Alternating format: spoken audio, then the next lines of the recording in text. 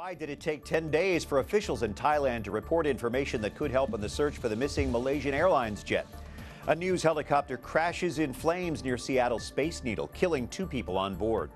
We'll follow the path to sainthood of former Opus Dei leader Alvaro Del Portillo.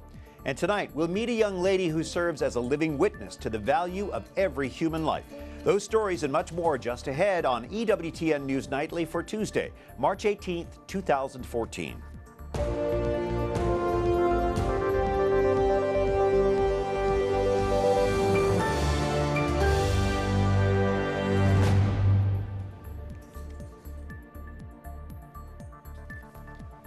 Thank you for joining us tonight. I'm Brian Patrick in for Colleen Carroll Campbell. We begin tonight looking at news now. 2 people are dead this evening after a helicopter crash in Seattle. It happened near the Space Needle as the news chopper was taking off from a nearby TV station. Station officials think the helicopter hit the side of the building before crashing into the street. The 2 people on board were killed. Another man managed to break free from a car that was hit. He was taken to the hospital and is in critical condition. The controversy continues in Crimea. Russian President Vladimir Putin signed a treaty today, adding the peninsula, which had been part of Ukraine, to the Russian map. It comes after Crimeans overwhelmingly voted this weekend to break away from Ukraine and join Russia. U.S. and European leaders say the vote was invalid because it didn't include all of Ukraine. Vice President Joe Biden called it nothing more than a land grab. Unfortunately, Russia's leaders have responded with a brazen military incursion, with a purposeful ratcheting up of ethnic tensions inside Ukraine, with a rushed and illegal referendum in Crimea that was, not surprisingly, rejected by virtually the entire world. The British military is cutting ties with Russia. Foreign Secretary William Hague faults Russian President Vladimir Putin with choosing a path of isolation. Meanwhile, tonight we're learning about a delay in the search for the missing Malaysian jetliner because crucial information wasn't shared. Flight 370 mysteriously disappeared 10 days ago. Searchers initially focused on the wrong area because of a lack of radar data. But officials in Thailand announced today that they tracked a plane around the time Flight 370 disappeared. They say they didn't report it because no one specifically asked them. As the search moves forward, Pope Francis, of course, is asking people to pray for the passengers and crew members. This disappearance has left a whole lot more questions than answers. Joining us to sort it all out, the AP Airlines writer Scott Mayerowitz, joining us from San Diego. Scott, what do you make of this report out of Thailand? This has been all over the news for the past 10 days. How do you not report something like this? This jet's disappearance continues to amaze everyone, and this is just one more baffling piece of information here. If you look at the region, there are a lot of countries that aren't democracies. The military have control over things like radar, and it's not necessarily in contact with the ruling party. Everybody knew about this instance, and to actually come out and say, well, no one asked us, is very shocking. But I think it's very specific to the countries in Southeast Asia where you do have this split between the military and civilian rulers. Scott, what are the likely theories now being explored about this disappearance? The list of theories just continues to grow, some plausible and some that are worthy of being in a science fiction movie. But the ones that, we've taken seriously are, again, that this could be a terrorist action. This could, unfortunately, be a mass murder or suicide by some of the pilots. There could have been a mechanical problem. Smoke fills the cockpit, and the pilots, for whatever reason, become disabled and not able to land the plane. Or there could have still been some type of catastrophic failure of the plane that we don't know about, but it happened way off of anywhere anybody is searching. Scott, as a reporter, how do we cover a story like this when there's very little fact? Most of it's just speculation or theory. Yeah, and I think this has been one of the hardest challenges that we've had. We have a team of reporters in Asia and in the United States who've been working this story for the last week and a half, and there's constant speculation on TV. There are numerous leads that we're getting, people calling us about. We're seeing things on the internet. And we really have to take a step back and still hold the same standards we have. And it's frustrating because you hear of all these theories. They might seem plausible, they might not. And you need to try to find experts who will actually tell you what's going on. We recently had a conference call where all the editors and reporters from around the globe basically said, let's take a step back for a minute. Let's look at all the information we have. Let's comb through what we've already reported, and then let's see what the larger perspective here is. And hopefully that's what responsible journalists are doing. They're trying to shed some new light into this mystery and also put a little perspective out there for people who are fascinated by this tale. All right, Scott, we appreciate you joining us, and hopefully we'll have some new facts soon. Let us join Pope Francis in praying for the families of those who are missing. Now, some of the other stories our EWTN News Nightly team has been covering in today's world.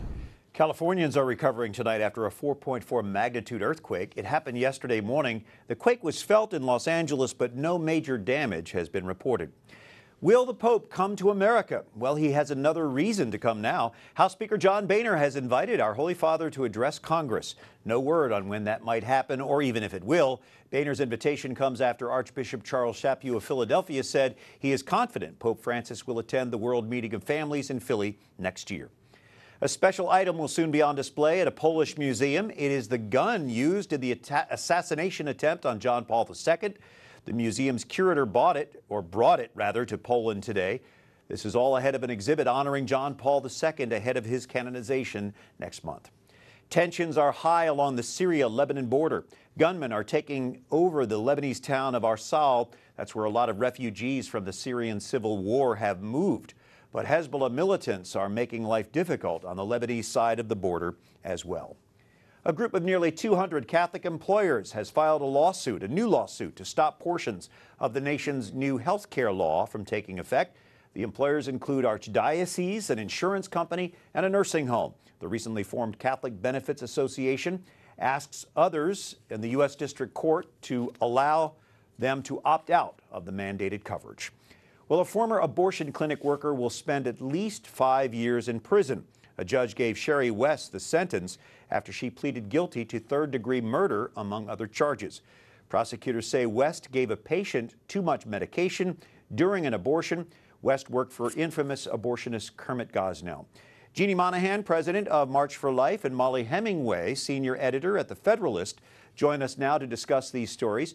Jeanne, this is a former technician in the Gosnell clinic, the abortion facility. Do you think this was an isolated case, or is this more common? No. Abortion clinics are not regulated well. At the time that this all happened with Gosnell, abortion clinics were regulated at the level of beauty parlors or veterinary clinics or pools. So, and Pennsylvania, believe it or not, was one of the 27 states who actually had decent laws on the books with regard to abortion clinic regulations. So no, I absolutely don't think this is an isolated incident at all. In fact, there's a pro-life group that sent around postcards to different abortion clinics this summer following all of this with a picture of Gosnell, some of his clinic workers, and said, call this, hotline if your abortion doctor is doing some of these things and you don't want to get in trouble. And they got many, many calls. They've been doing all sorts of research on this. So no, I don't think it's an isolated incident at all. And Mollie, you were the one that really brought this attention to the mainstream media, this story. How did you do that? Well, I've been frustrated for years that this story hadn't gotten coverage. I mean, it's pretty salacious. We've got a serial murderer. He kept trophies of his victims. There were all sorts of different angles that could have been pursued by all different types of reporters, whether you're interested in immigration or women's rights or abortion or any number of things, and nobody was covering it. And I was frustrated for years, and so finally I just started asking reporters individually why they were participating in this blackout of coverage of this salacious abortionist story. But now this sentencing really isn't getting any coverage. It's kind of disappeared. That's what I find so funny about this, or grimly funny, is that after the story broke, all these reporters and editors admitted that they hadn't been on top of the story and they should have done a better job. They issued all these mea culpas, and then here we are again just a few short months later, and once again they're not covering the story. It's unfortunate. Jeanne, do you think that there's any way to get more of these these violations that you say exist out there in these facilities out to the general public through the mainstream media? Well, we do our best to compile them, and then we also there have been many more regulations that have been accepted in state legislatures through the years. But one thing that I'm thinking about as Mollie's talking is the whole role of social media in this. Mm-hmm. Since mainstream media isn't reporting, social media has a very important role to play. And with the Gosnell story, a tweet fest was very helpful in this whole thing. And I know with the March for Life that social media in many ways sort of smoked out the mainstream media to be able to cover our story a little bit more, to cover the numbers of the hundreds of thousands of people who attend. So I think that's one of the things that we can do. All right, another topic I'm going to ask Mollie to comment on. St. Patrick's Day is a time for celebration. Now it's turning into a time of controversy. New York City Mayor Bill de Blasio boycotted that city's St. Patrick's Day parade because groups advocating homosexuality weren't allowed to march carrying their signs. Big-name sponsors like Guinness Beer decided not to participate. New York Archbishop Cardinal Timothy Dolan weighing in.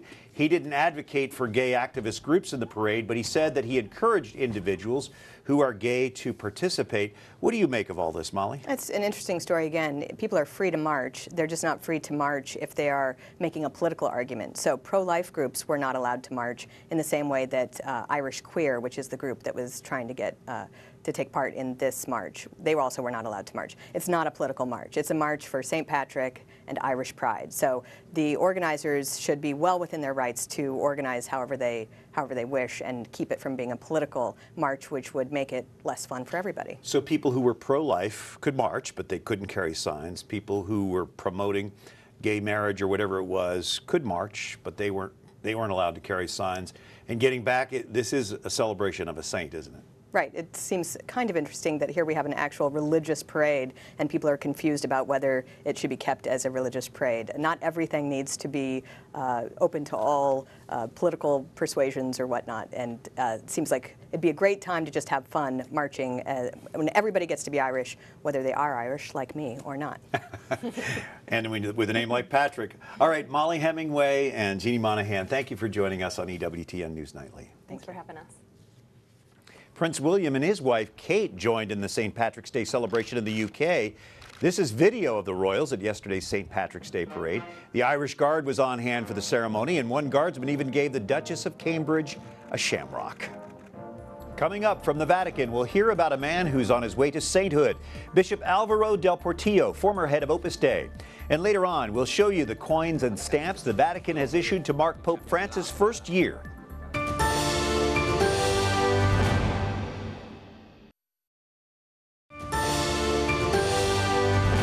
Thank you so much for joining us for EWTN News Nightly on this Tuesday, March the 18th. I'm Brian Patrick, and we go to Rome. Our Alan Holdren has fresh news from the Vatican. Alan?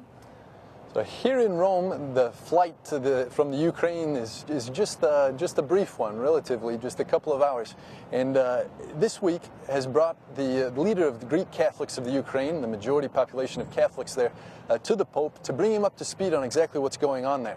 Now, we know from that closed-door meeting that the Pope gave his assurance of his blessings and his hope for peace there in the Ukraine. We also know, speaking from a Greek Catholic priest here in Rome, that there are only 5 priests on the island of Crimea. Now, of these 5, one has been kidnapped, released, and has since fled the island. Of the other 4, all have gone into hiding, so it's a real difficult situation there. We know that Vatican diplomacy is working on their part to come to some sort of a solution. Also, here in Rome, the Pope has come back from his spiritual exercise. He came back last Friday. He's been doing a series of pastoral activities. Just this last Sunday, he was at a local Roman parish, going out to the peripheries to meet people in person. Tomorrow, he'll be at the general audience. He'll be speaking to people, as he always does, giving a little catechesis. And then on Friday, he's going to be going to another Roman parish in an unprecedented activity. He's meeting with the victims of mafia activity in Italy. So that'll be something to look out for as time goes on this week.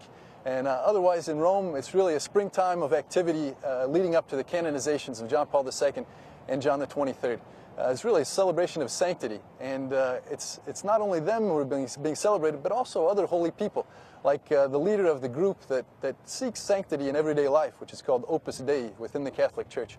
And their former leader, called Monsignor Alvaro del Portillo, was being celebrated in a conference recently in which they were talking about his succession of Saint Jose Maria Escrivá at the head of Opus Dei, and we were there.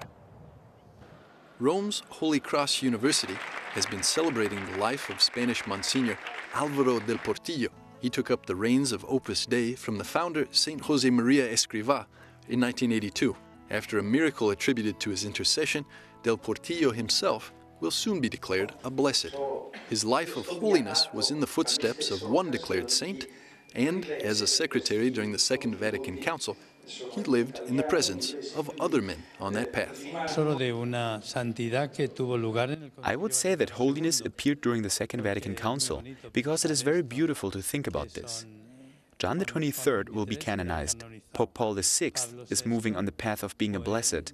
And besides these protagonists of the council were Father Álvaro, who is also going to be beatified now.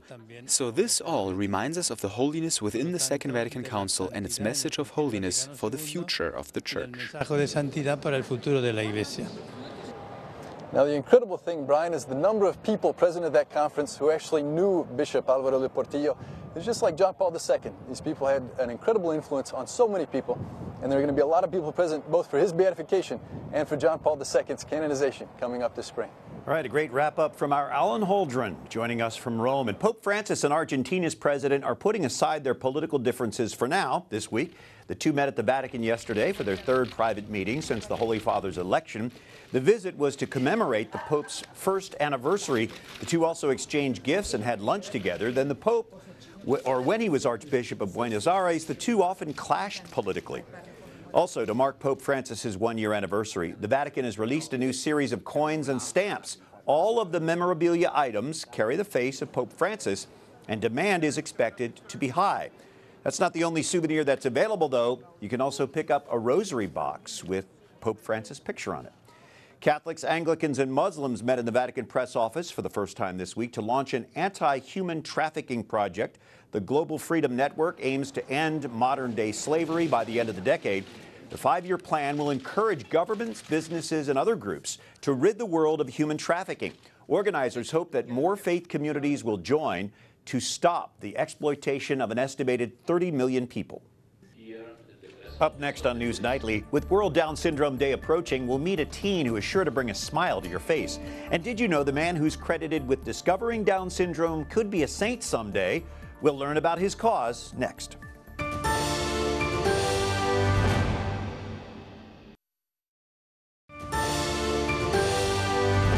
Thanks for being with us on EWTN News Nightly. World Down Syndrome Day is coming up on Friday. This is a special day to celebrate the lives of so many people who are living life to the fullest.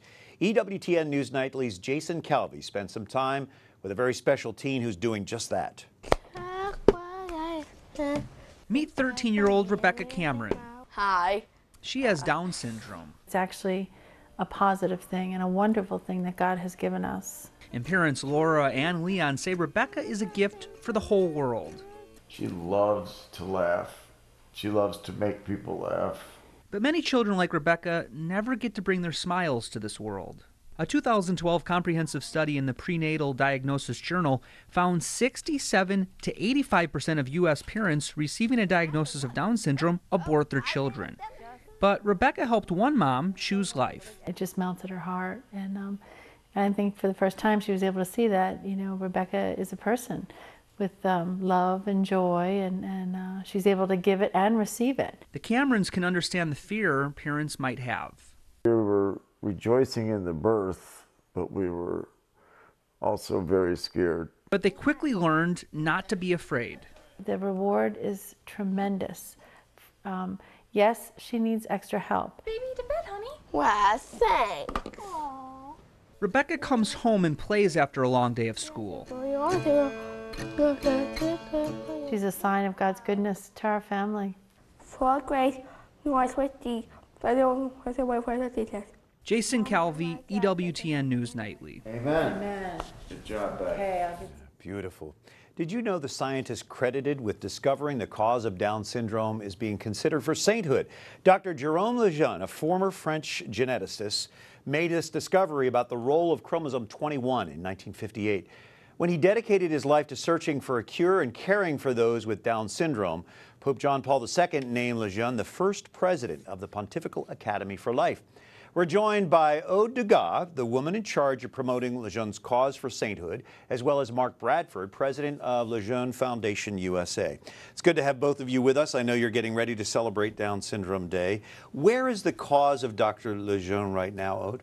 The cause has been proceeding in Rome for 2 years now, and we are writing the Positio. It's a book of 1,000 pages where we have to show the virtues, the Christian virtues of Jerome Lejeune. So how did he practice these virtues in a heroic manner, so it's a very huge work, and we have to study everything, all what he wrote and said, and all his life, private life, public life, and in his job. And after that, we will show this book to all the cardinals, and they will have to vote and to say yes or not. The virtues were heroic. Mark, tell us about this scientist and how he really brought faith and science together. Yeah, well, Jerome Lejeune, of course, was a great man of faith, and we believe that science and faith have their origins in the same source, right? We believe that God is the creator of the universe, is the one who set the laws of nature in motion, and it's those laws of nature that scientists study. So really there can be no contradiction between faith and reason, and the Church has made that very clear, I think, in a wonderful document several years ago, Fides et Ratio. But Jerome Lejeune really, I think, embodied this synthesis in his person, because he was deeply rooted in the natural moral law, and a deep man of faith, and a scientist and medical researcher and physician at the same time. And how ironic it is that the knowledge that he gave us is being used now to discern whether a child has Down syndrome and is leading to so many abortions. How did he deal with that? Yeah, well, it was a great tragedy to him. You know, his daughter Clara wrote a wonderful book about his life called Life is a Blessing. And in that book, she recounts the story of Jerome Lejeune in his clinical practice one day, with a young patient coming in and running with his arms, reaching out for Jerome Lejeune, and said, "You have to save us, you have to save us, they're trying to kill us." And it was at the time in the 1970s when the abortion laws were first loosened in France, and they began aborting children with Down syndrome. And this child had seen that on the news the night before and was horrified. And as Jerome Lejeune's daughter Clara says, that was a turning point in his life. At that moment, he realized how he had to commit his life to working to find treatments that would give parents encouragement and hope to keeping their children and to not aborting them. He was horrified by the prospect.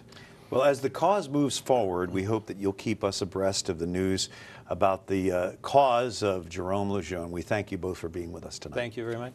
Great being here. Mark Thank Bradford and Aude Degas. Thank you so much. Italy's National Down Syndrome Association is putting out a video for the event that's going viral. It focuses on this year's theme, Everyone Has the Right to Be Happy, and showcases faces from all over Europe.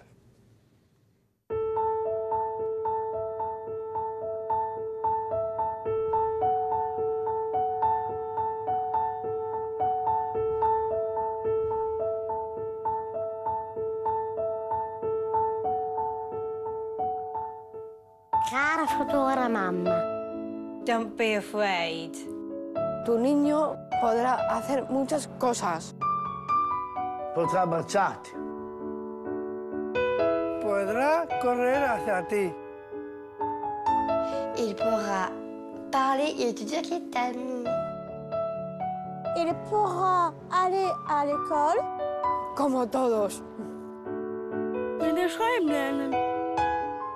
Avorter sera difficile. N'est-ce pas pareil pour toutes les mères? Tuo figlio potrà essere felice. Come lo sono io. Et tu seras heureuse aussi.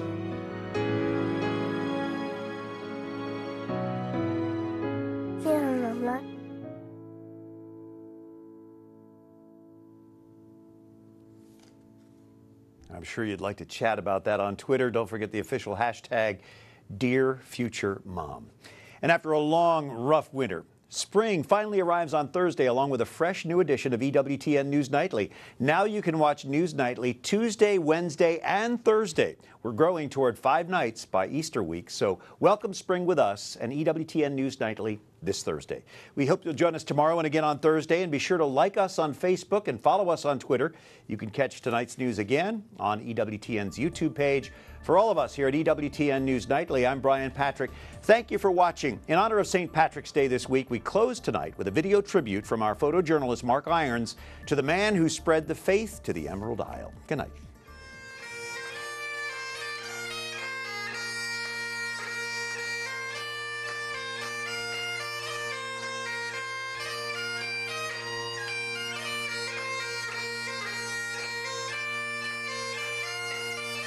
I typically light a candle to St. Patrick once a week. Patrick is an example. He's one of the heroes of the faith that says to you and to me, you can do the same thing. Today, you can have that impact of sharing the good news of God's love. In our lives and our challenges, I think we can look at St. Patrick as one of those individuals who really sought out the love of Jesus in his heart.